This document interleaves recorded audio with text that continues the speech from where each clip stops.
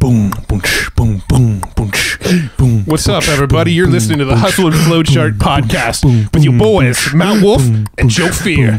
Check. Yeah. Hey, What's up? how you doing? I'm doing good. How are you doing? Pretty good. Yeah. Only been in this room with you for the last couple hours. It's weird. Yeah, we've been. Just asking you for the first time now. How you doing? Yeah, that's true. That's true. You just walked my door and I said, hi, and you said, no, shut up, straight to business. Yeah, let's do this. Business mode on. Yeah. No, we've actually game planned some pretty ninja stuff that we're really excited about that you'll probably be hearing about fairly soon, but too soon to talk about it. Yeah, we'll just say it's in the podcast realm, though. Yep. Podcasting realm, that is. Podcast hacking realm, What is that, you say? like pod hacking kind of stuff. Oh, that sounds a little better than podcast hacking. I just thought you were going to hack this podcast somehow. I wonder if somebody owns podhacker.com. Anyway, side topic. We'll look into that later. We should look it up later, yeah, for sure. Okay, so today we're talking to my good buddy from a long time now. I like to think he's my good buddy too. Well, yeah. You've just known him a lot longer. No, I've known him a very long time and have done a lot of business with him. He's another San Diego dude out here, Mr. Mike Koenigs. So oh my God, I'm gonna he gives you a great background of his story on here, pretty much right from the top. So he'll tell you who he is. He has a very colorful background. He's been all over the place with tech and video. Well, I think you learned a whole bunch of new stuff on this episode that you didn't even know about Mike before we recorded it. Totally. And you have a history with him. Yeah. So I did my quick history because I didn't really say it too much on the podcast was I used to help Mike with his product launches, video, like all the slide videos, all the animated type videos and stuff like that. And even his, we were even designing book covers for a lot of his book launches, his product course covers, all that stuff. Like, so I was kind of that dude myself in my team. Yeah. And then you and I, when we actually used to be an agency back circa 2013, 2012, somewhere around there, we built a website for him. He was making some sort of like certification program when we built a website for him. And then I forgot about that, but yes. And then we built the website for his wife's charity, Just Like My Child. That's right, which Mike was telling us is very strong. It's doing its mission, and they're amazing. So we'll link that in the show notes too. Just Like My Child. Super cool. Yeah. And so Mike Koenigs and his wife is Vivian, who runs Just Like My Child, in case you were wondering. But Mike's a cool dude, and he is freaking smart, and he is the smartest tech guy, like gadgetry and like, so we dig through his whole freaking setup, on like when we recorded this, actually, we should probably preface this. We were actually at his studio. Yeah. Not in this studio. His studio is decked out to the nines, man. Yeah. So at the end of this episode, one of the last questions I asked him is, can you walk us through your entire tech stack? And I thought it was going to be like a 3-minute answer. I think it goes on for about 20 minutes of him talking about all these like cool tools and gadgets. Man. And yeah, no, it's amazing. And there's actually going to be a video version. I don't know if the video version is going to be ready by the time this audio version comes out, but in the video version, he's actually like showing all of the pieces in his studio and walking you through what it is. So really cool stuff there. And go to the show notes page. If the video is ready, when it will be ready, it'll live on that page. Yeah. And we'll send another email when the video goes out too. Evergreenprofits.com. Yeah. So in this episode, we talked about where the media is going. We spent a lot of time talking about like past states of media, current state of media, and where we feel media is going. And society as a whole. Yeah. I mean, we kind of got on some topics that we don't normally talk about on the show. And some tangents, some rabbit holes, and a lot of perspectives were thrown around. Yeah. Which, I mean, hey, let's be honest, like I think it was very interesting, and it's a very real episode, I would say. And it's one that should open a lot of folks' eyes, and maybe it's something that hasn't been spoken about so much. Could be some controversial stuff in there. We'll see what you guys think. That's okay. But hey, push the line, man. Gotta push the line. It was a great episode. We had a lot of fun, and Mike was like, he's a great conversationalist and had a lot to say. And we took it ahead of the game too. Yeah, we took it in some good places. So I think you're really gonna enjoy this one. This one. Talks like that all the time. Yeah. So this is one of them episodes that we have some sponsorship love from.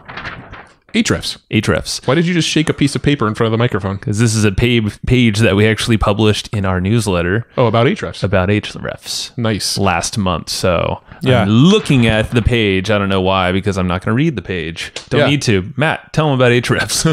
Ahrefs is an awesome SEO tool. We use it in our business. We used it for a long time before they ever became a sponsor of this show. They the bomb. We use it to, see where we're ranking for certain keywords. We see it to, we find keywords to rank for. We find it to find opportunities for backlinks. I mean, tell them about that thing you were just doing a minute ago. Okay, so a few minutes ago, Joe was actually sitting next to me, and he's like, "What are you doing over there? Are you being a ninja or something?" And he didn't really say that. I like to pretend that he said that. Yeah. Are you being a ninja again? And basically, a content ninja. So we like to promote affiliate products, as you've probably noticed if you followed us for a while.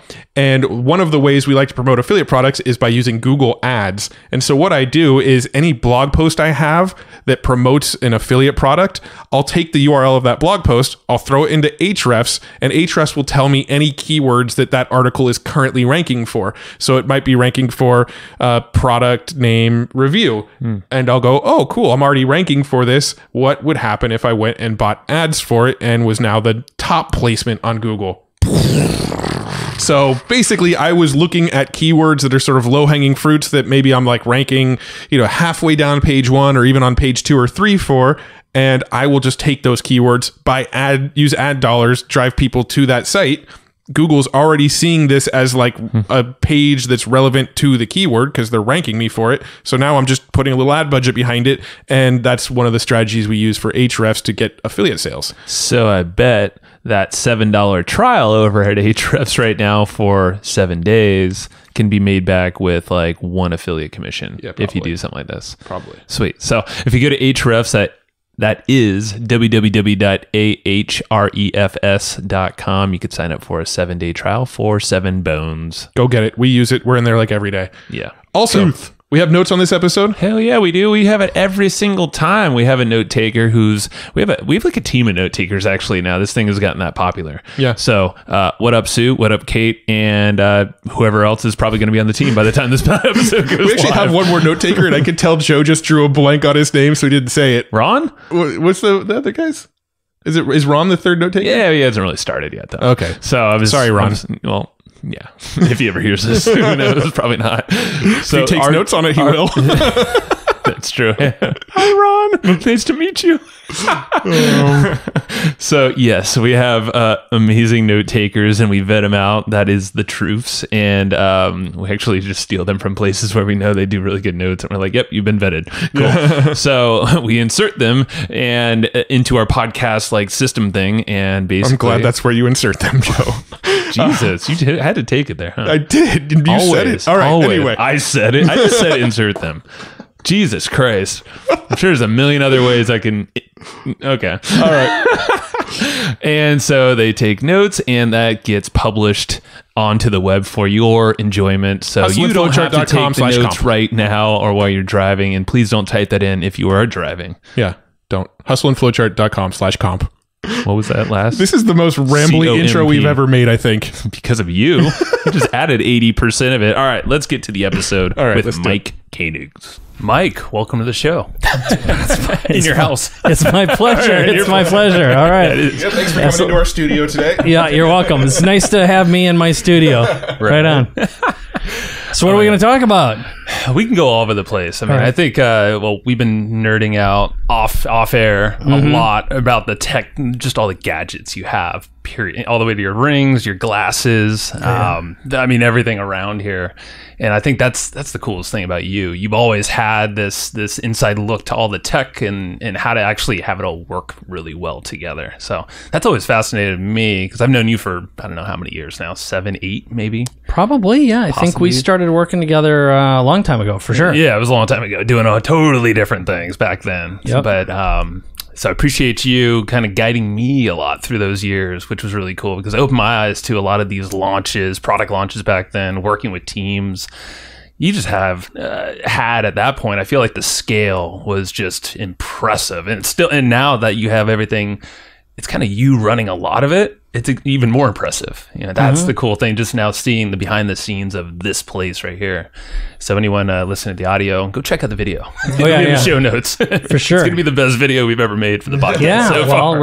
we're definitely producing broadcast quality content, audio and video. We've got an automated switcher. I'm actually switching live with my feet right now. So this is, for anyone who's watching, this is our medium shot. There's the 2-shot with you guys set up, and then I'm on the main camera shot. Hi, everyone. All right. But and we're recording to multiple devices simultaneously. So we've got backups and backups. We've got multiple degrees of redundancy. Which is, to me, super, super important. And I don't trust any technology. That's the God honest truth, So I'm used to everything breaking all the time.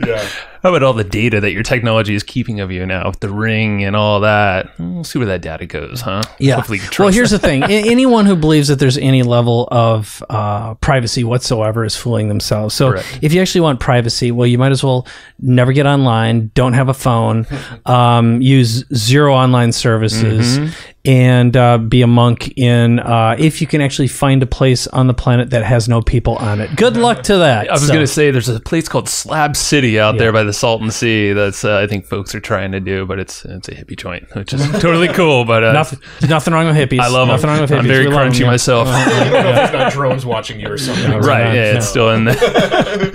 So let's for like the two people out there in marketing that don't know who you are, just a stereotypical question, like, hey, give us a little background of where you came from and kind of what led you to this point. I know now you're reinventing, or you have done actually, I think for a long time, who you are as a business person and all that. Yeah, short version. Born and raised in a very small town in Minnesota, Eagle Lake, Minnesota. Always had an entrepreneurial bent instinct, and it was driven mainly from I wasn't good at sports, I wasn't good at school, severe ADHD, all the usual markers. But I didn't want to be poor, and I was surrounded with a lot of poor people. And I also felt like I was an alien where I came from. So I was like, I had a backpack in my closet from the time I was 13 years old, and it was packed all the time. My vision was I was going to run away from home and go work for Apple. Okay. And I decided early on, I started coding when I was about 14 years old, and thought I'd write video games for a living, which eventually I did do. But I started consulting and helping business owners automate their businesses with databases and spreadsheets and word processors. And from there, they asked me to start solving other problems, which required me to program. So I started writing business software. And then I met a couple creative guys who had made feature films, and we started an agency called Digital Cafe. So at the time, it was one of the very first digital marketing agencies in the world. That was in 1989. Wow. And I was online at the time on CompuServe, Prodigy, America Online when it came out. Also some of the early ones that no longer exist. Right. Obviously a lot of these don't exist, but one of them by Rupert Murdoch. I can't remember the name of it off the top of my head. Anyway, I started posting examples of the stuff we did, which were screensavers and games. And I got a call from Sony, and then a Sony from 20th Century Fox, or a call from 20th Century Fox, and they said, "Can you make screensavers to promote our movies?" That eventually turned into making websites for feature films. And we were one of the first companies to ever put digital video on a website back when it was really, really, really, really hard. You had to capture a frame of video at a time from a tape deck. Anyway, I had no clue. Like, as far as I know, I didn't know that part of the story. That's amazing. Yeah. So one thing led to another, and eventually we got acquired by a big, it was Minneapolis's largest advertising agency. It was called Campbell Methune, which was also publicly traded. So I learned about going through double due diligence and being acquired at a pretty early age. And from there, the .com thing was going on, and I got introduced to Dan Kennedy and some early direct response marketing. Learn how to write copy. And I also figured out how to automate search engine marketing, because at the time, there were probably like 40 search engines. This is like everyone wanted to be Yahoo back then. Google was brand new. It didn't even exist actually in the early days, but I figured out how to own any keyword on search engines in about 20 minutes by generating 50 or 100,000 web pages in 10 minutes. And automating getting them out there. That eventually turned into what became Traffic Geyser. So after selling that, I started creating information products. My first information product was called the Internet Infomercial Toolkit because I was interested in getting people to do stuff. I was interested in influence and persuasion. I watched infomercials. I eventually met Joe Sugarman, who did the blue blocker sunglasses. Actually, these are actually blue blockers. Oh, are they? Interestingly enough, yeah. Awesome. So they're. But what happened was next is when I finished that product, YouTube came out 2 years later. So that was in 2003. And I also produced another product called Everything You Should Know About Publishing, Publicity, Promotion, and Building a Platform with a woman named Ariel Ford, who represented 11 New York Times bestselling authors back when you had to sell a lot of books. So I learned about publishing, books, marketing, direct response, search engine optimization, knew quite a bit about video, had a video game and a software background, and that turned into Traffic Geyser. And then I saw the motion towards mobile text, and I thought, if I can automate that and set it up so someone could call a phone number and talk with voice recognition, leave a message, or if I could automate two-way mobile text marketing. And this is, again, the early days of mobile text when it was really hard. We had to write code to do all this stuff. It was now it's almost just impossible. Too easy. You got a lot of tools like Twilio, etc. But we had to write the code to do that. And we actually worked with the company that became Zapier. Because we made our stuff talk, and we actually gave them the idea for their business model. So, I wish like hell now.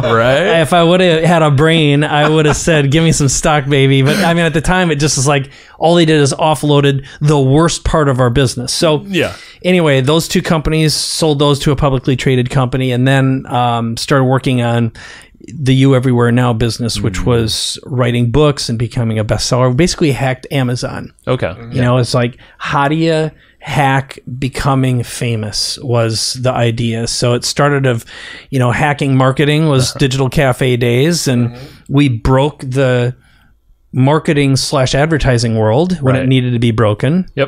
Then we broke search engines, then we broke influence and persuasion, and then publishing, and then video marketing with Traffic Geyser, and social media marketing. We automated that. Then we did the same thing with mobile text marketing, and then celebrity, which was books, product creation, automating that, how to become a consultant, coach, advisor. We also, I did media training. So that's when I built my big studios. And, and these studios were big. We had seven sets, like the little thing we're in now. Imagine 3 systems like this in one space. And but what happened about 2 years ago is I realized I'd outgrown who I was, what I did, why I did it, and who I did it for. And I didn't want teams anymore. I didn't want the grind of lots of employees. And frankly, I think what happened is as soon as a market gets saturated and it becomes Kardashianized, meaning the fakes come in and it's overwhelmed, and it has too much noise and too many players, and it becomes a race to the bottom. I get the hell out and I run away from it as fast as possible. Can you identify those? Like, do you know when that time kind of happens, when the Kardashians come into whatever medium? Yeah, for me, it's kind of a feeling, and I'm pretty good at predicting. I've been usually about 3.5 years ahead of whatever the trends are. If you look back historically, and I look back at my 20s to where I am now, because I've been doing this in some way, shape, or form for 30 years. I realized I had to just take a step back. So having big iron in a studio was a bad investment. Having a lot of employees, being dependent on social media marketing, which is expensive. There's no inventory, an absolute race to the bottom. Everyone's got a digital product now. Everyone has a funnel. If I hear about another funnel, I want to puke. It's just like there's nothing. There became I reached a point where it wasn't joyful. Too many events going on, whether they're online or physical, and you're either a big player or you can be really little, but in between, building like a $5 to say $15 million business is fairly difficult. And when you get into a larger space where you're moving tens of millions of dollars, you've got to be innovating like crazy, reinvesting like crazy. And one thing I got tired of, frankly, was I had a lot at stake because I've always self-financed. I've never raised money or had investors or depended on a bank. And to build an organic business, I thought I'm going to take a break right now because the trends that I see and what interests me at the moment is, I think, the complete dematerialization of the planet. Every institution that we're surrounded by now is basically obsolete. And that's like banking, education, medicine, retail, communications as we knew it, advertising, marketing, and transportation. I was gonna say travel look at just about anything. And we're also moving towards AI, machine learning, augmented reality, virtual reality, Internet of Things, integration of all this. Half of all jobs, they're already obsolete and extinct. And if you're the ones doing those, you're also on the chopping block. So I think it's a time to rethink society as a whole and rethink everything. And that's why I decided to liquidate everything. I sold everything, got rid of everything and everyone to simplify, take some time to think, and have deep, intimate, meaningful relationships instead of broad and shallow. And like I said, nothing irritates me more than either being a lemming, watching lemmings, which eventually they all march to their deaths, or any form of a race to the bottom. Got it. Yeah. So that's a long-winded way of answering your question. Who am I? But I thought, shoot, I'll just tell the story and see where it goes. So I think it's amazing, and it shows the difference in the way that you're approaching life and business and your thinking pattern. Even though it's the same, it sounds like you're just identifying these moments in your life and then you pivot. It seems like it's a lot of pivoting, but still to this day, with the podcast of your own and, the platform that you have, even though it's a very simplified platform, we were talking about how you still want to leverage this content. You want to be in the places where, engagement's the highest, follow through is great. So the podcast is great for that. And we could probably speak into the power of podcasting in your eyes too. Totally. You're so, like you're like, what's happening in 3.5 years, Mike, like with podcasting.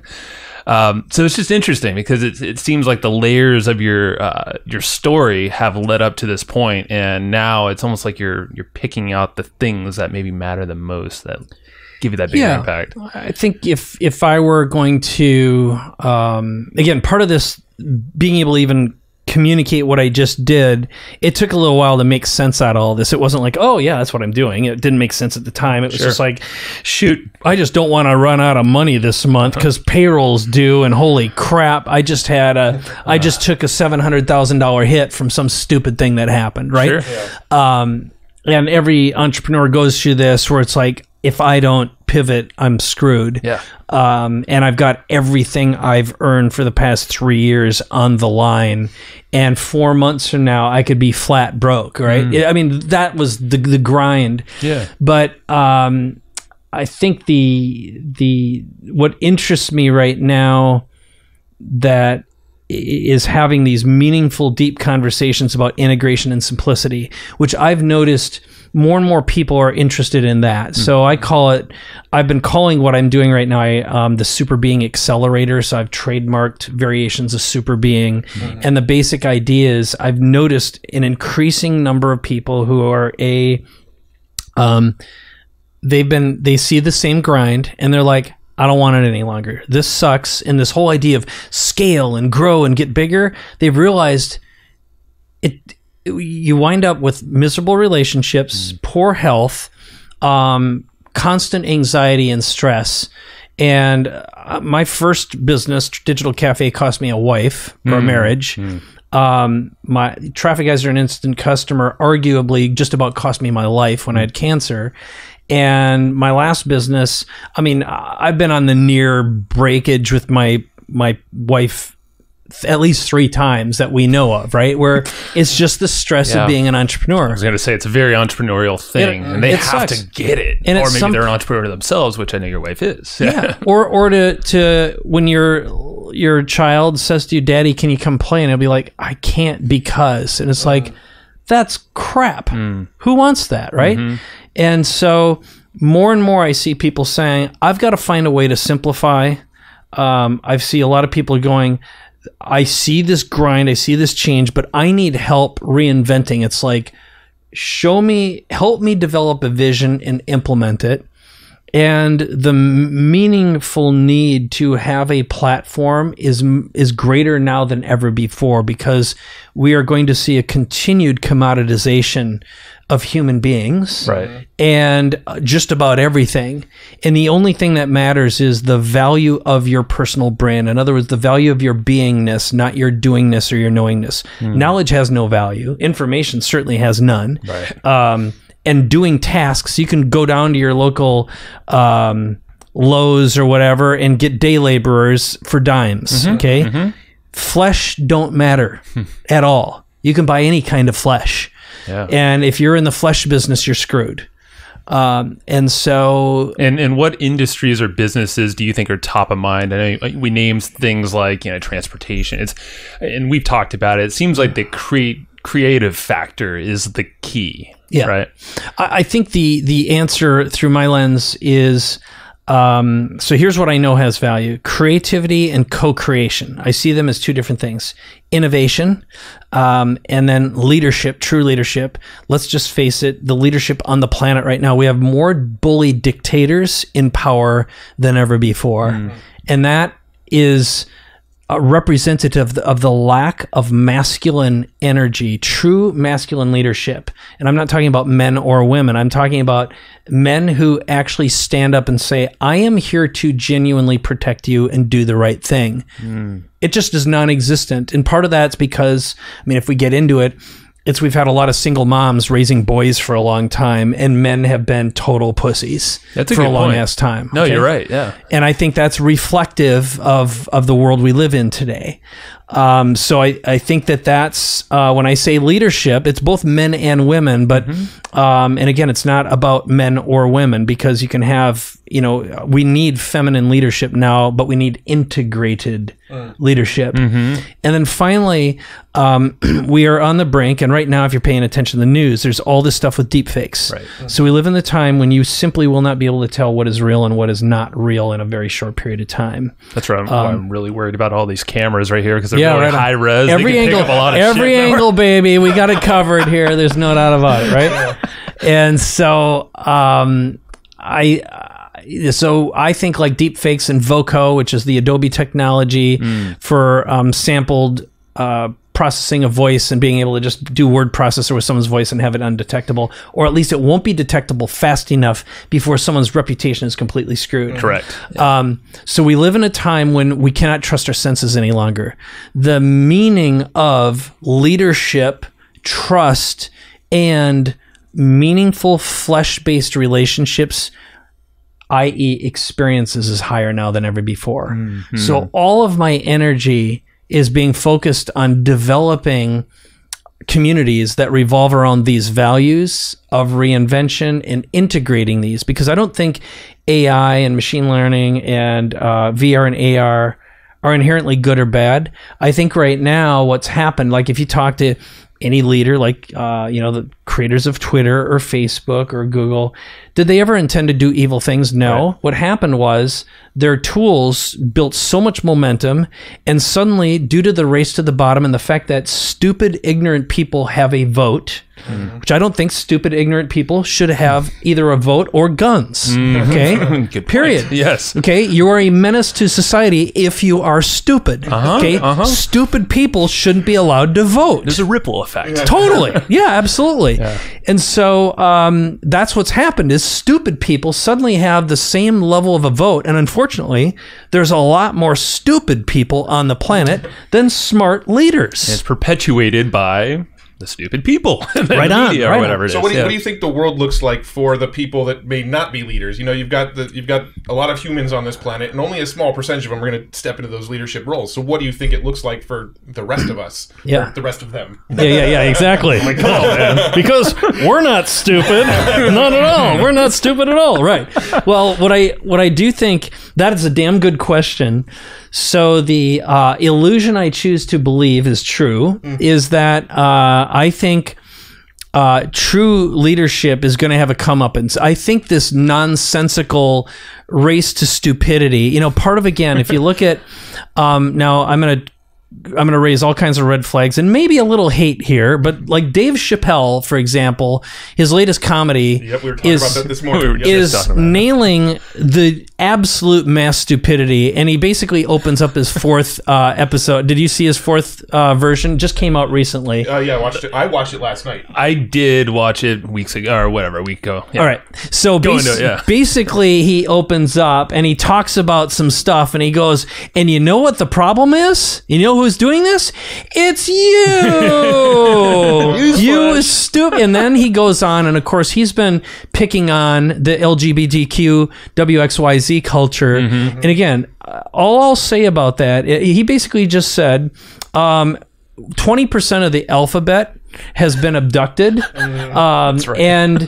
And what I mean by that is, I think there is an insane level of power that's been granted to a necessary change in society and awareness and consciousness. Unfortunately, dangerous trolls on the other side wield a lot of power, and out of context comments 15 years later are being reinterpreted based upon a new set of rules. Okay?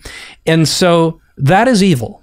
Just as evil as putting on white pointy hats and hanging people, right, because of their skin tone. All right. So ignorance and stupidity take a lot of forms. It's my belief and illusion that what was going to happen is we were going to have a chance for the pendulum to swing back, and great opportunity for a next great generation to appear. Like, my son is 17. I'm impressed with the level of consciousness. I'm scared because of the level of stupidity and dependence upon, you got a whole class of people who can't move a mile without their phones. Okay. Right. GPS and smartphones are another mechanism for being stupid. Just being blind to the world. And okay. Yeah. And so I think what we've got an opportunity for is a new form of education, a new form of banking, a new form of money, a new form of transportation, a new form of jobs. I have an immense amount of faith in humanity, despite the fact that it breeds too fast, and in general, it's an infestation, an unconscious infestation left to its own devices. And I do think that there are good models for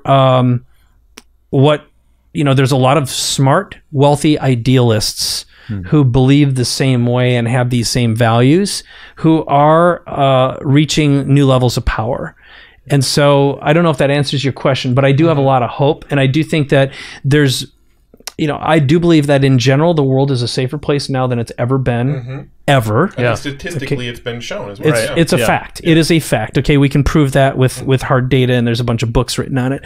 And all the tools to solve humanity's greatest challenges are here, whether it's carbon. I just read something the other day, don't know if it's true. Supposedly, there's this group that's figured out a way to pull carbon out of the atmosphere and use it for fuel.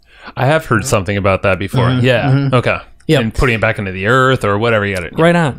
And I also think that if we get a little woo-woo for a second, I just saw, I think it was Johns Hopkins, it was a major college just opened up a $17 million center. It's a medical center that is doing psilocybin research, basically plant medicine.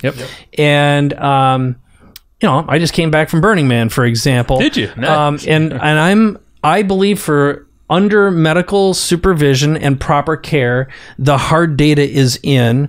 A a lot of big mental challenges can be solved with plant medicine. And if you follow centuries, probably millennia of data that we are now learning about what has happened in the Amazon with ayahuasca and other sacred plants, that what we are doing now is permeating the membrane between the physical realm, the digital realm, and now the spiritual realm. Right. And in doing so, I think humanity is feeling a form of mass fear and anxiety that we're all experiencing. And we are about to bridge and toggle and oscillate between the spiritual, the energetic, the physical worlds. And as we move towards the singularity of the digital realm, let's call it a kind of like a sacred triangle. Sure.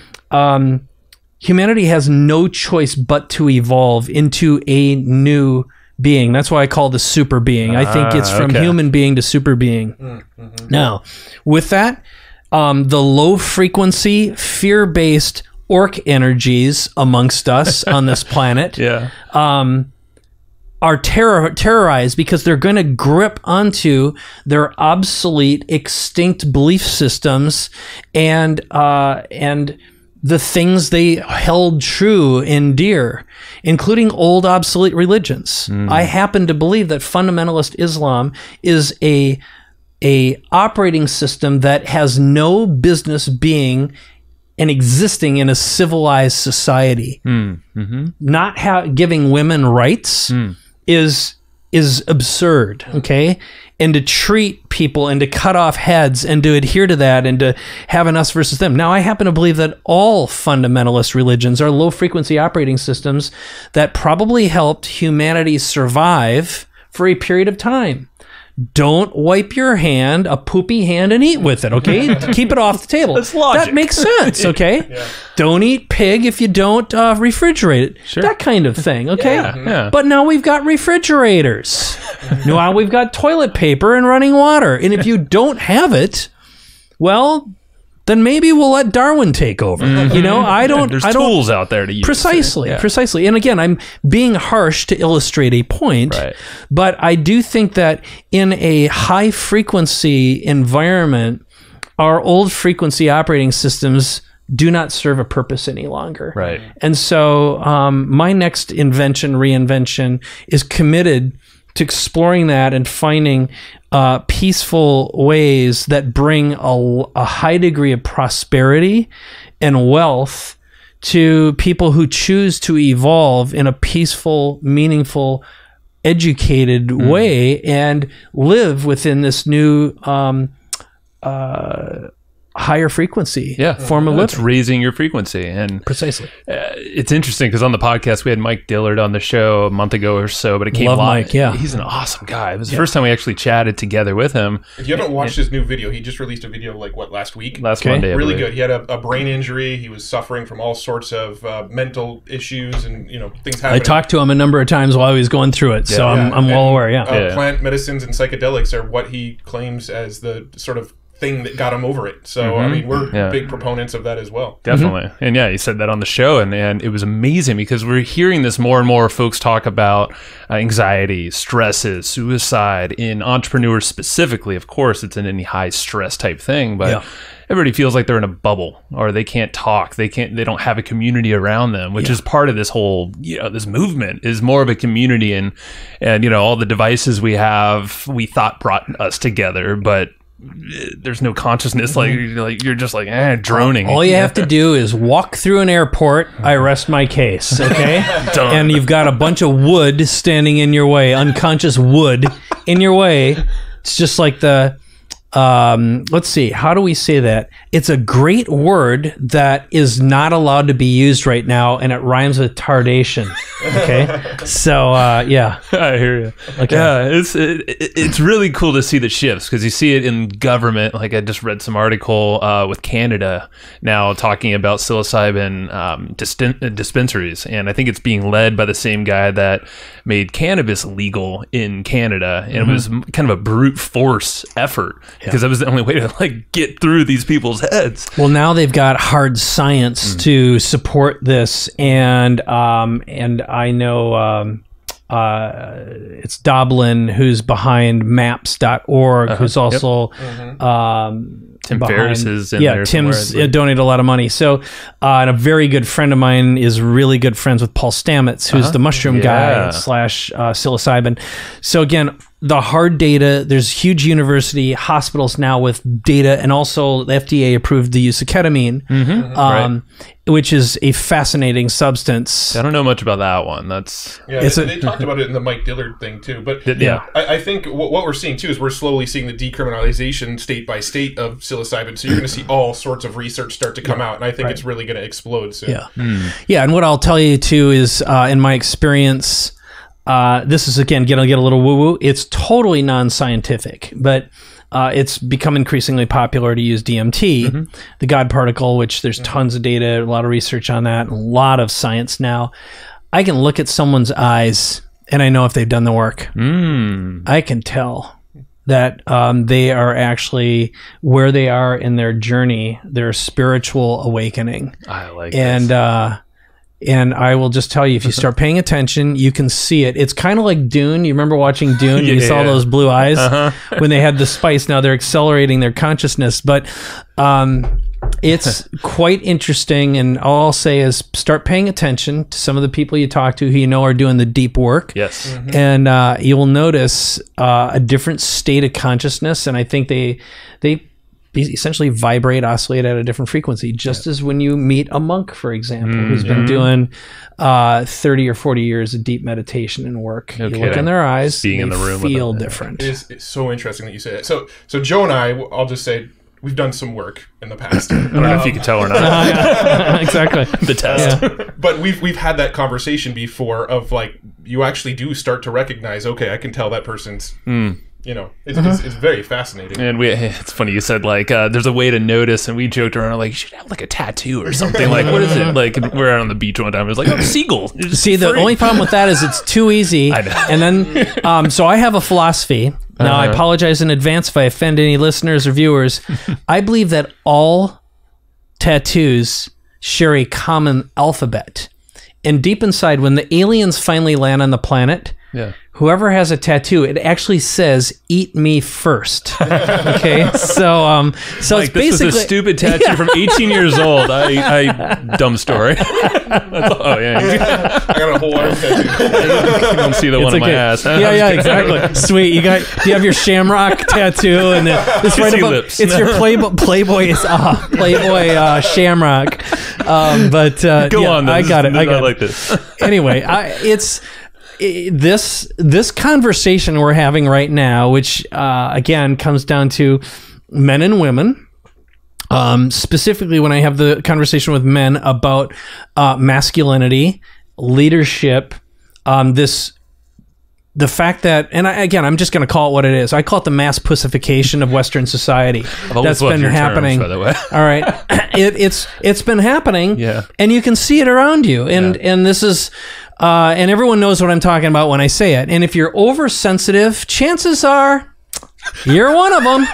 Watch the Chappelle show and see how it makes you feel. And then Chappelle stand up. There's your primer. Precisely. If you're offended, there's a reason. It's sort of like, I'll even say something else a little more offensive, just to illustrate my point. If you're 50 years old and you've never been married before, there's probably a reason, and it's probably you. Okay? Jim, you listening right now? I like to call people out by name. Just like we're watching you, Jim. But my point is, this conversation has been necessary for a long time. And right now, again, I'm not saying Me Too or any other movement that's been happening is bad. These are necessary for cleansing and washing and purification. And before a mass extinction occurs, some deep work has to happen. It's just what it is. And it's a necessary extinction. I think low-frequency leaders who are elected officials that exist right now, I won't name names, we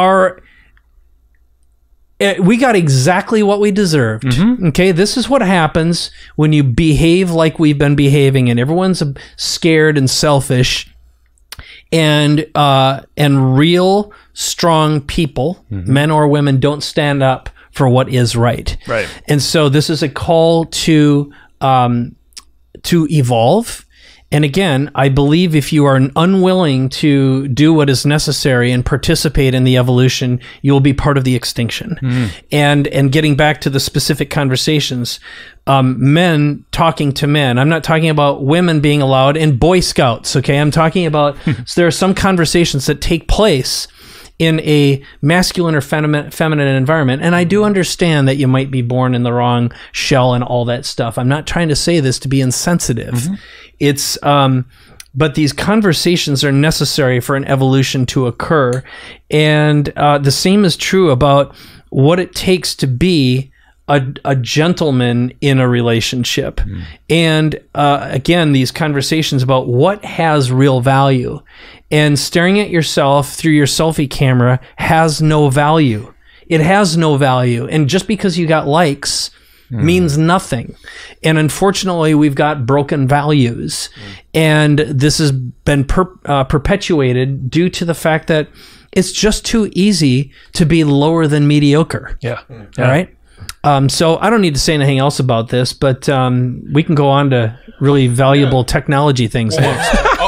There's sort of an overlap here that's sort of related, but we'll change subjects here. But so speaking of the Chappelle Show, I'm not sure if you actually heard what happened with the Chappelle Show and like the media. So not the Chappelle Show, but the new Chappelle stand-up. So I guess all of the reviewers that reviewed it before it came out gave it like a 0 rating. Rotten Tomatoes, they gave it a 0% That's because they're all a bunch of pussies. And they're scared and they're afraid that if they speak the truth, they will be slaughtered and lambasted by low frequency, low common denominators, and the abducted alphabet. That's right. What happened was they like Rotten Tomatoes gave it like a 0%, and all these reviewing companies gave it a 0%. The media essentially gave it a 0%. When they asked viewers to go and rate it on Rotten Tomatoes, 99%. So basically, the media was. I've been inspired right now. I am going to go give it a review too. Yeah, and if I could give it 1,000 points, I would. Yeah, but what the media was basically doing is they were trying to protect the viewers and say, don't even bother watching it, you're not going to like it, you know. And so this is where it kind of transitions a little bit, is we can kind of talk about where media is going, because now we're the media, you know. And so I think that's sort of a good transitional point, is where do you see media going now? Because now we have a voice. The common man has a voice that's not running a big media conglomerate. Great. All right, so I'll start by saying, just imagine you had a tube and it was connected to your eyeball, and the other end of the tube ran right up your butthole. Okay? That's where the media is and where it's going right now. Yeah. Now, where should it go? Here's what I propose. Now, what I'm about to say can get spun and turned into dangerous thinking, and I happen to think that China right now does evil things. Okay? Okay. But however, is they think through and they look at things with 1,000-year plan in mind. Right. Okay, which is survival and superiority. And that, compared to quarterly thinking, will win. It is winning. It long did. A lot of people I know who started going to China 10 years ago said, you have no idea what's going on over there, but what is happening here in the United States of America, we're screwed. It's basically, and I had a lot of friends coming back from there, and they invested a lot of time and resources. And what happens over there, for example, because of the fact that they monitor everything, and you can be punished or imprisoned for basically 1984 style bad thinking. I can't remember what Orwellian Times called it, but basically bad thoughts. Okay? Yeah. That's dangerous. Now, I'll tell you what I think should happen. First of all, imagine a blockchain that had your real identity embedded in it, right? And I'm going to make the assumption already, privacy doesn't exist, hasn't for a long time, and if you're stuck on that, well, you're just a big stupid lemming. You're blind. All right? Yep. But if there's a blockchain, and let's pretend there's a way to make it secure, but the bottom line is, I would like to have a little switch, and it's unless you post something and your identity is real. In other words, you've identified yourself and proven that you're a real person, and all, Twitter, Facebook, Instagram, all these require And I'll basically say, I don't want to see anything that doesn't come from anyone real. I want my phone. Okay. You can't call me unless there's a real identity here. In other words, if you're a spammer, you're going to get billed. It's an automatic deduction to your bank account. And you can't talk to me unless there's money in that bank account. And if you're up to shenanigans and you call me, boom, I'll just say, I didn't ask for this. This person's a spammer. They get fined $5,000. Ooh, okay. Yeah. Do evil crap. And that's what happens. And if you aren't a real person, now, you know, someone might argue, well, what would happen to, you know, freedom of press and being able to anonymously, you know what? There's a place for anonymous communication. I don't have any problem with it. Can't be mixed. And if I decide and determine that you're one of the stupid ones, okay, a dangerous, stupid racist, okay, I don't want to hear from you, right? You can go over there. I have no interest in participating. So again, I'm using an extreme example to illustrate a point. Now, do I mean every single one of those and slice it down? No, that's not my my point. Isn't to create fascism here. We need a freedom of the press. I do believe in an anonymity. I do believe that progress can happen. But at this point, when a dumb person who is dangerous is given a vote and can bully someone anonymously, now, first of all, it's up to you to turn that crap off. And so don't swim in a swimming pool filled with poop. You'll probably get sick and maybe die. Right. All right? However, I don't want someone who's poopy being able to jump in my pool if it's private property. I believe in private property. I happen to come from the point of view that if I have a small business, I should be able to hire and fire whenever I want to, whoever I want to. It's private property. If I choose not to serve someone, it's my decision and my choice. Now, again, I can see that misconstrued and misinterpreted to say, oh, you privileged rich white guy. It doesn't have anything to do with that. I think what we've got are some dangerous precedents around us. And it is time to determine, you know, what is reasonable and what is unreasonable. Go to San Francisco, and the city is infested with poop and pee and drug users who technically can vote. All right? That's dangerous. Is dangerous people doing dangerous things who can affect a community. I think, again, there is a certain point at which what behavior construes whether or not you lose certain privileges. There's a distinction between rights and privileges. A driver's license is a privilege, not a right. Okay? If you are a proven abuser of alcohol, you should not be allowed to drive. And I think what we've done is we've created some blurry lines. So that's getting back to the media and the news. I think there are some precedents and parallels here. And at the present time, we have this very dangerous bully behavior and bully culture. And people don't see what it is. And unfortunately, we've got leadership in power right now that can point finger and manipulate what that means in a dangerous way as well. But bully behavior is bully behavior, and no one likes being bullied. Right? Now, what do you think about as far as the media goes? Do you think the fact that anybody can start a podcast now, anybody can start a blog, anybody can start a YouTube channel, are we giving platforms to people that probably shouldn't be able to have these platforms? I wouldn't go that far. So I don't believe in, I really don't believe in censorship. I think we've got a pretty darn good system of self-censorship right now. You know, when we swear, we have to put the little E on our podcast and our episode. I think that's smart. And if you go back to the record album days, now there was a big hubbub, but I remember when all that was going on, the record companies decided to self-censor. That's right. Now, there was pressure going on, which was good. It was a good, lively, intense conversation, and that's great. I love the fact that anyone can start it, and the truth of the matter is you're going to get votes based upon your popularity. In other words, are you talented and interesting? Okay? And the reason why, if we go down the path of Joe Rogan, for example, why is Joe Rogan so darn popular? he brings interesting people together and he asks interesting questions. He's curious. But you have no idea where it's going to go either. He's completely transparent and any topic is not off limits. Yeah. He is the right talent at the right time with the right medium. And I watched him go from, 5 million to 5.5 to 5.9 to 6.2 million followers just on his YouTube channel alone.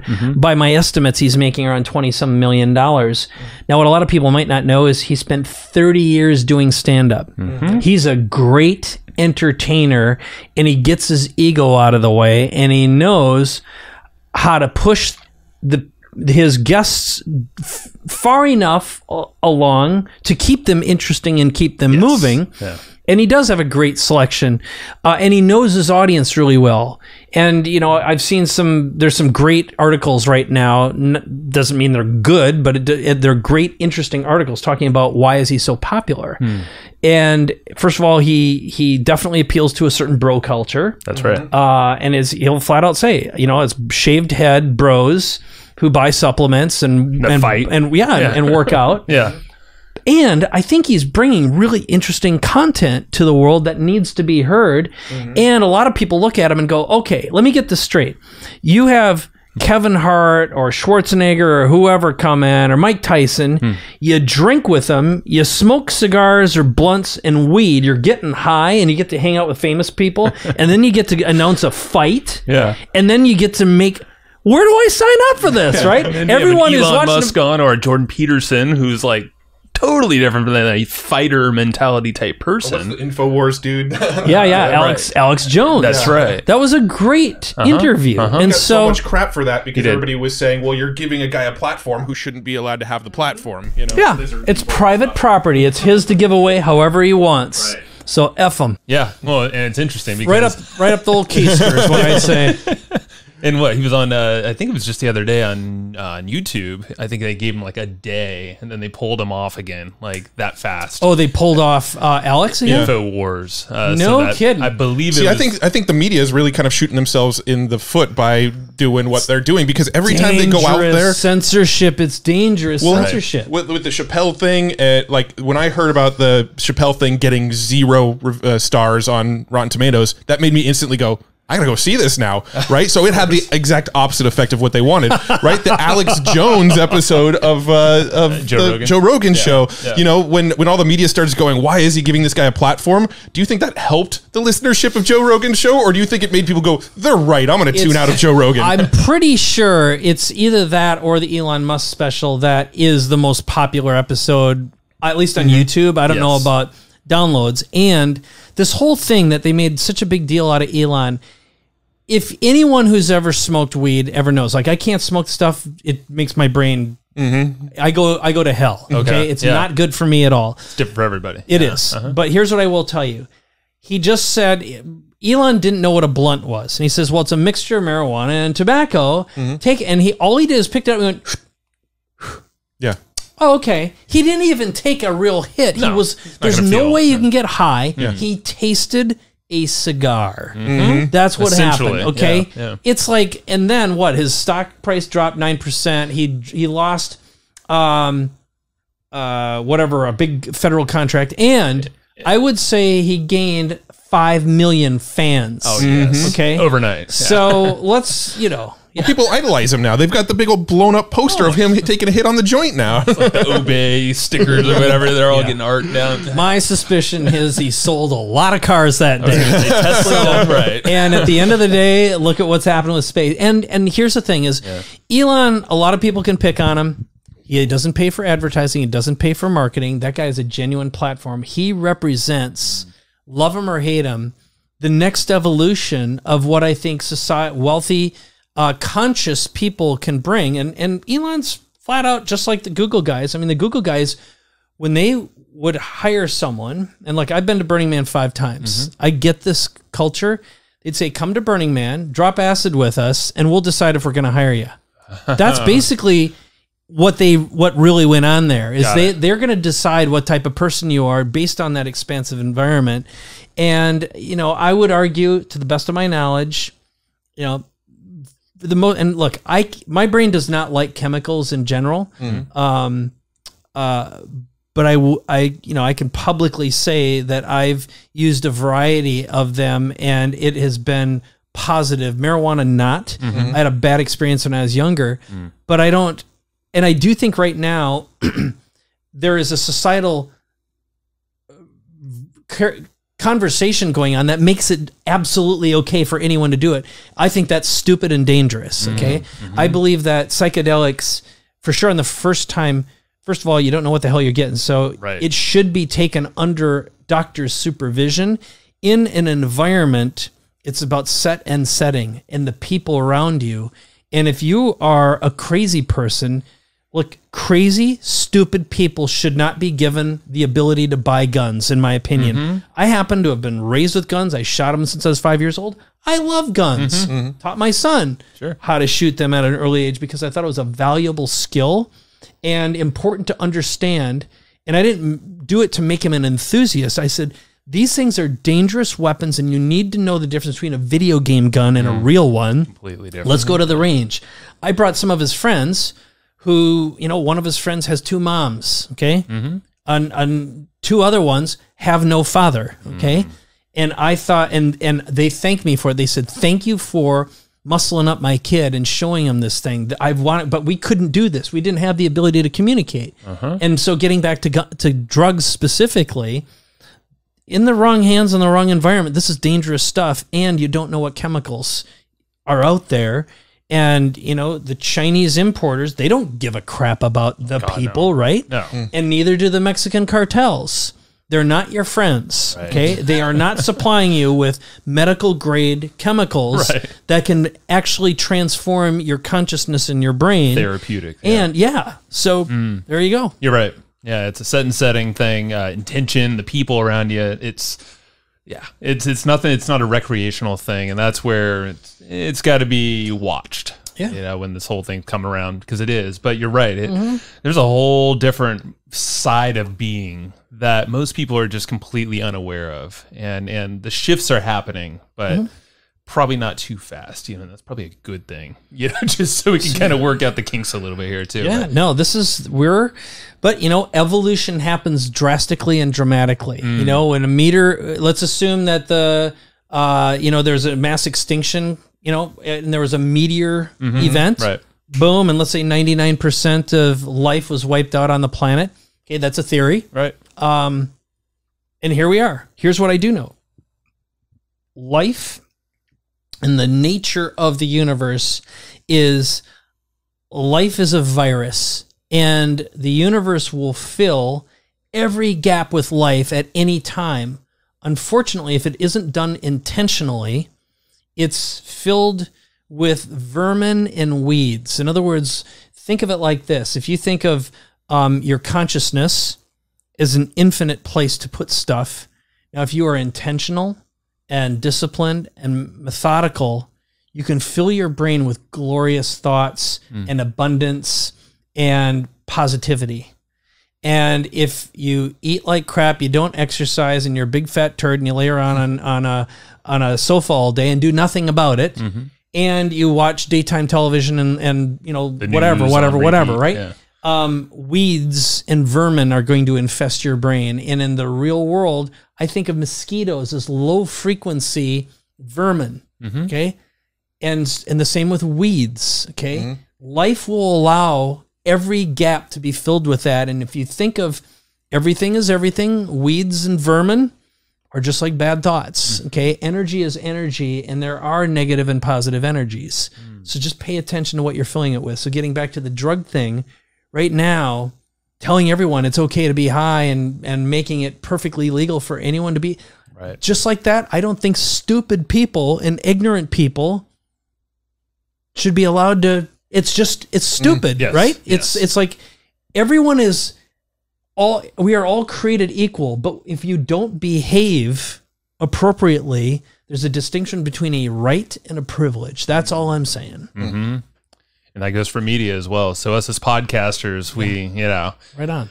Yeah. So hopefully the uncensorship stays for a while in podcast land. I think there is no choice at this point. There's no way to control this. And the best thing we can do is be leaders and reward people who behave properly and create great things. Now, again, having open voting platforms like you have on Facebook and Instagram, I'm not saying those are bad. And I love the fact that Joe Rogan is suddenly popular. He's the right guy, right voice, right message, right time, right audience, right medium, right everything. Okay.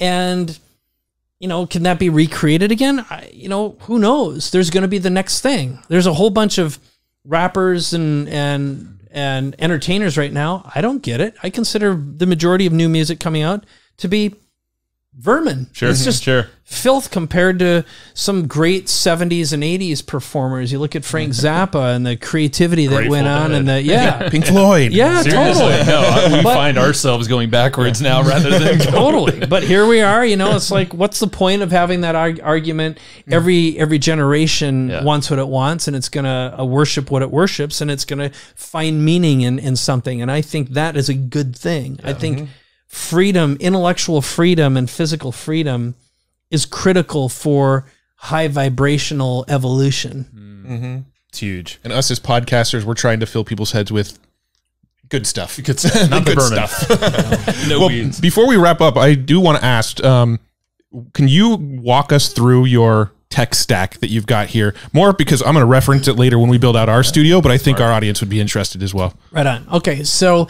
I'll start and I'll open this up so folks who are watching this can see it. For audio, I'm using a Rodecaster Pro, which is like a mixer, and we're recording audio to this thing. And that enables us to record, first of all, processed audio. So it's got Aphex processing built in, compressor limiter, big bottom, and oral exciter. And I am recording it on a chip, dry, meaning it doesn't have effects. But the audio that's going to the box, which I'll explain in a moment, is wet. It's got effects. So we've got our 3 microphones. You're using an SM58, and I have 2 SM7Bs. I do that just because I do have 3 SM58, so I can actually do a larger group thing here. They sound awesome. I've actually done side-by-side tests. I would say unless you're a great engineer, you can't even tell the difference between a $400 mic and a $100 SM58. And our show is recorded on SM58s. Yep. So Great. Right. This computer I'm using, which isn't really doing anything other than giving us remote access, is an iMac Pro. I think it's Apple's best piece of hardware they've ever manufactured. okay. This thing is so freaking fast. It's crazy. Now, all of this signal is being driven into a Livestream HD 550, which is a hardware box that allows me to record switched video. So, and by the way, I'm using a wireless foot pedal. It's a Bluetooth foot pedal that allows me to switch live. So I'm switching to camera 2. That's me right here. Camera 3. That's you guys. I can also switch to a computer input. And those are all hardwired in with HDMI cables. And I am recording ISOs. So each channel is being recorded to a digital file right to hard drives, removable hard drives. Next, the cameras we have here are Panasonic Lumix GH5s with some great glass. I'm trying to think of the brand, but it's a very typical lens with continuous autofocus turned on. So that's why it looks so good. They're perfectly matched. I did have Blackmagic Design Pocket 4K cameras in here. 2 reasons why I hate them. One is the display is on the back, and I couldn't see them because these things are pressed These are all against the walls. They're flipped around. Next, they don't support continuous autofocus, which is a non-starter. Giant pain in the ass to tune up cameras because I like to record with no one present. And I also am backing these up. So I've got 2 chips, 256Ks in each one. I press the record and I've got backup. So between the Rodecaster having audio, all 3 cameras recording, I've got backups there, and then the live stream is recording. And because of how we do things here, I can actually give you guys the files. I'll give you the audio files, the video files in 4K. The live stream, this particular model only does HD, but I've been switching live. So, you're actually going to get a switched product. You could put bumpers in the front and back and go, boom, publish it tomorrow. Sweet. We could have been streaming this as well. but I don't trust the hardware enough for that. There's some finicky stuff. Beyond that, I've got a light rig here, and you guys can see it. Not everyone back home, but I've got pipes installed in my ceilings, standard LCD panels, and then I've got Bluetooth colored lights that are shining against the wall to give this thing some depth. You can see it here. Those are all programmable with my phone. I also have every single device on a network, so I'm using Bluetooth/Wi-Fi switches.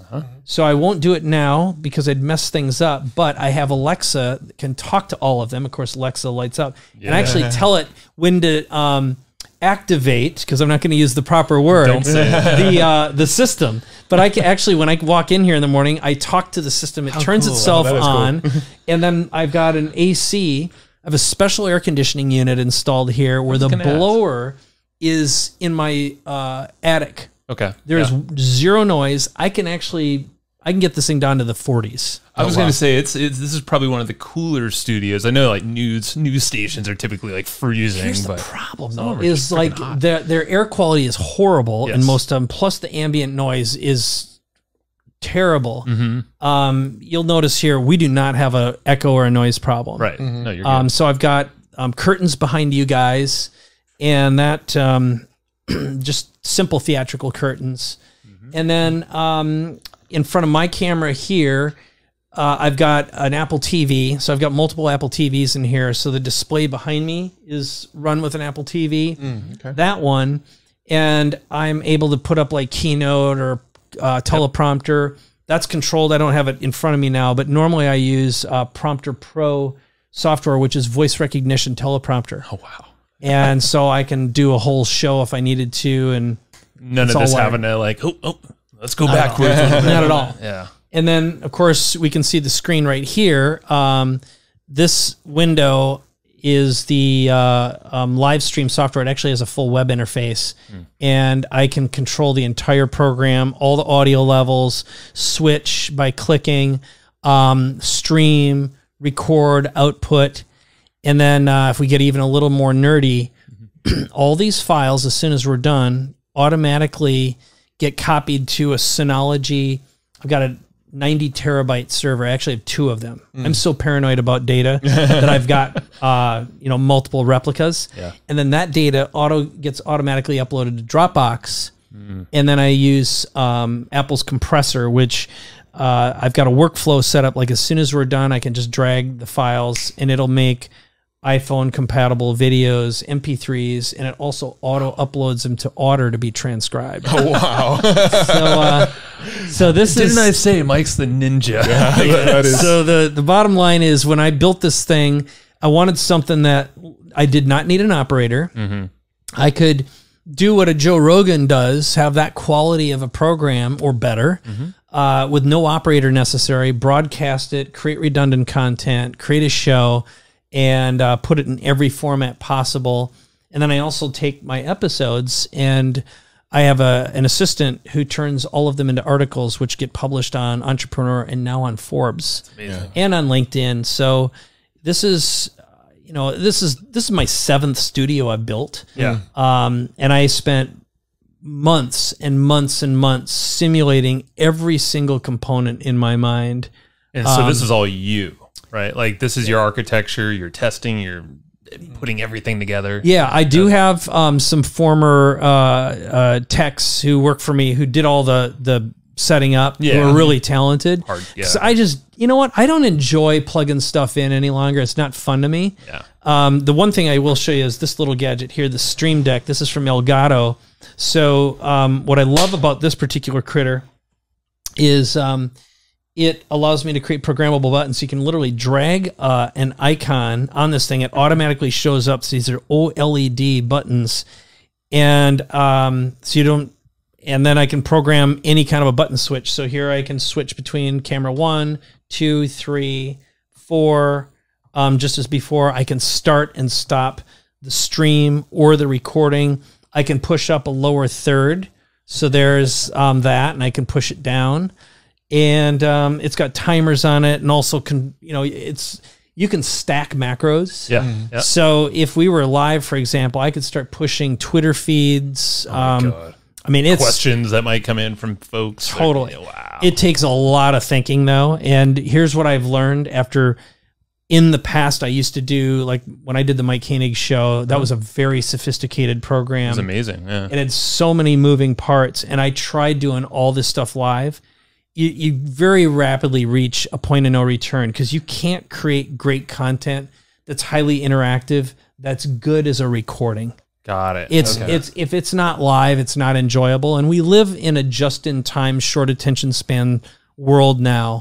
And I happen to think that the smartest thing you can do is create an audio podcast, video if you understand video and you're willing to put in the work, but it's 5 times more complicated. Just trying to teach an editor who's a good audio editor how to become a good video editor is a big gap. There's very few people who have that skill set, in my experience, who are consistent performers. Sure. And that has been my goal, but it's also, I think, you look at again what Joe Rogan does, very unsophisticated production. Okay. And he's the guy that everyone talks about right now and everyone's trying to model. And there's only one Joe Rogan, just like there was only one Tim Ferriss. Tim did what Tim did and does what he does. Which is completely different than Joe Rogan. Totally different model. But so that, I don't know if there's any other questions you have about the workflow or the gadgetry. I know there's probably some other devices here. Yeah. And there's a lot more, but no need to. I think that's a pretty good What are these panels that are on the wall? What are these called? Sure. They're just wall panels. I bought them from Amazon. It's a hard plastic, and they look obviously really good, and they capture light really, really well. But they're probably like, I don't know, $50 a box. So, a couple $100. I've been like, the clients I'm working with right now, and I do one-on-one stuff with them, I help them with their shows and get stuff figured out in their minds, and how they're going to, and I'm recommending just set something like this up because it looks so good. It's cheap, fast, easy. The light bounces off it really cool too. Yeah. It's badass. Yep. Cool. That's awesome. All right. So capability amplifier, it's been behind you the entire time. Let's tell people about that.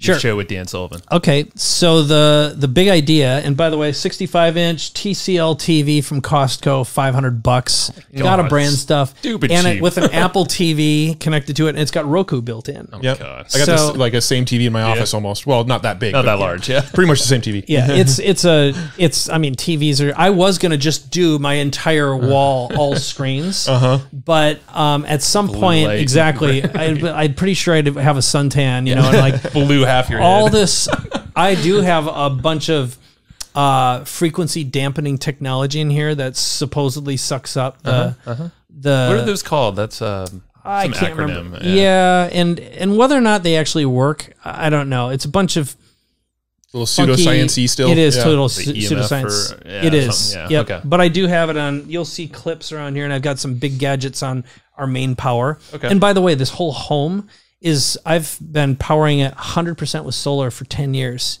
and charging my cars. I was just gonna say you've been a Tesla boy since Yeah, day 10 one. years, 10 years. Finally Yes. got one. Yep. Oh, good for you. Good for you. They're awesome. All right. So capability amplifier. This podcast I've been doing with Dan Sullivan from Strategic Coach, one of the most productive, smartest people I've ever known, 75 years old, still burns 1,000 calories before he has breakfast. Wow. Writes 4 books a year and creates more content than anyone I know. So we call it capability amplifier because our goal is to increase and upgrade your capabilities. In an interview, my objective is to get like a cartridge style matrix upgrade for your brain so you learn to think differently. It's not just a bunch of tactical step-by-step stuff. I want you to walk away and go, oh my God, that guy thinks so differently than me. When we started the podcast, it was just Dan and me, and we riffed.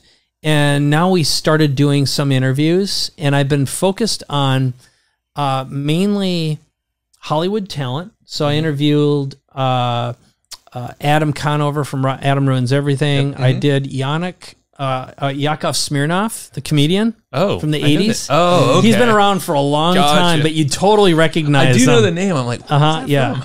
Yeah, he's in like, He's on The Simpsons and lots of cartoons. He still shows up. Fascinating guy. Joel Zadak, who represents Tiffany Haddish, a lot of big comedians. And part of what I'm super fascinated by right now is charisma, how to get and keep attention, how to educate and entertain, and keep an audience. Yeah. So I think one of the best ways is I'm talking to the masters. Heck yeah. And I just interviewed Gino Wickman today from Entrepreneur Operating System, EOS. He's not an entertainer, but I love the way he thinks. This guy truly lives by his own rules. Takes 155 days off a year. Wow. And he's done it all, but he's got a great life to show for it, you know? And that's how I look at things. Are you not just financially free? Is your health great? Does your wife actually love you? Do your kids know who the hell you are, and vice versa? Are all those relationships in place? Because most gurus, their lives suck even though they pretend otherwise. Most of them are liars. And I happen to know most of them. So get the inside look. Yeah. Anyway, the podcast comes out every single week. And what I've learned is it's all I really need from a marketing perspective. And the last 3 clients I've enrolled came to me either through a referral or we met once. They listened. All 3 of them said after they enrolled with me, and these are multiple 6 figures to work with me. They said, I listened to 4 episodes of your podcast. I talked to you, and it was a 20 to 40 minute conversation, and then they signed up, and a wire transfer occurred. Okay. So what I will say, without beyond the shadow of a doubt, I think podcasts are single-handedly, as long as it's the right audience, right message, the most powerful, effective way to build a deep, meaningful relationship with your target audience. And I don't even like using target. It's kind of yucky. Yeah. But you know what I mean. Avatar, or whatever you want to say. Totally. Yeah, there's a better way of putting it. Yeah. So yeah, that's great. Couldn't agree more. Yeah, I love that you're studying all the charisma and what makes like likability and that kind of stuff, because I've been going down that rabbit hole like really a lot lately. There's actually a YouTube channel called Charisma on Command or something like that. Yeah. I think I saw something like that. Yeah, but I haven't watched any of them yet. It's really interesting. What they do on that channel is they'll analyze celebrities. They'll look at like a celebrity that's been on, Conan and all the different talk shows, and then he'll break down what they're doing to make them likable. And it's just tons and tons of videos of them breaking down the personalities of big name celebrities. It's really fascinating. It's a great content marketing play too, because there's a sales pitch at the end every single time. He has a thing called Charisma University that he's pitching at the end of every video. Great idea. We're not getting paid to say this. Okay. And have you seen, I don't know what it's called. It's 2 black guys watching Bill Burr. No, I don't think so. Oh my God. You've got to, all right. So as long as we're sharing some YouTube things, it's basically 2 guys that are so high, you could blind them with dental floss. Okay. I'm not kidding you. I love it. And they're starting to get almost commercial because their channel took off so much. And all it is 2, they, at least if they aren't really, I think they are really what they appear to be, but they're definitely street African-American guys. And Bill Burr, who's married to an African-American woman, who does understand the culture despite the fact that he is a very white, Catholic-y white Irishman. Yeah, like a ginger dude. He totally is. Yeah. And he is doing bits, and these guys find the parts where clearly Bill is talking about culture, and they comment about it and they laugh about it. But just watching them watch Bill Burr makes you laugh. And the way they frame the show is, we're your 2 black friends. Yeah. And you can tell through the comments that the majority of the viewers are clearly white guys who do not have black friends. It's got to be white guys. It's so freaking funny. And I heard about it through a friend of mine, and he said, you got to watch this. And I actually shared it with a very good friend of mine who's an extremely well-known African-American man who just busted watching this thing, because he's in this interesting world because he lives in a white man's world very much. And he grew up, he had a hard background, upbringing, and all that kind of stuff. So he's kind of like, he oscillates. He knows how to live in all the worlds. That's good. It's so funny. But we'll get the name. We're going to figure it out. We're going to put it in the show notes for sure. Okay, good. Yeah. So, so much good stuff out there. Right on. So awesome, Mike. It's been a pleasure. thank you for having us in your studio. Yeah. It's always weird to say that in our own show, but It's my pleasure. It's been great. It's my man. pleasure. Awesome. Thanks, guys. Thanks, everybody, for listening to this episode of the Hustle and Flowchart podcast. Before taking the time to listen, we want to give you something a little bit special. Every single episode that we do, we actually have somebody on our team take notes. We basically have a Cliff's Notes version of every episode where you can go and find all of the tips and tactics that they laid out, all of the resources that they laid out, all the good stuff from this episode. We actually have a nice, simple notes version that you can find on our website. So go to evergreenprofits.com, find this episode that you just listened to, and give us your email address, and we'll send you the notes.